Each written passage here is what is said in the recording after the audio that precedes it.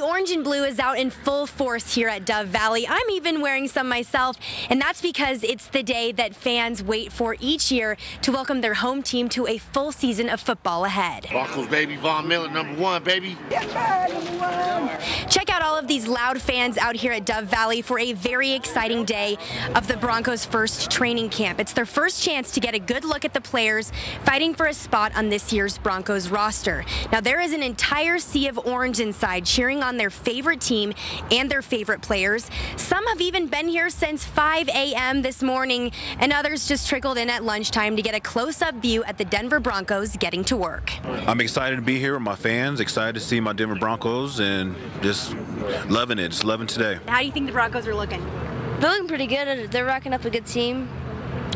I'm excited. I'm hoping that they beat the Chiefs because my dad always gave us stuff about the Broncos. And I would have to say I agree about that statement of beating the Chiefs. If you missed the Broncos today, don't worry. You still have through August 12th. You can come out each day on the schedule from 9:30 to noon to see them play. At Dove Valley, Connor Wist, Denver 7.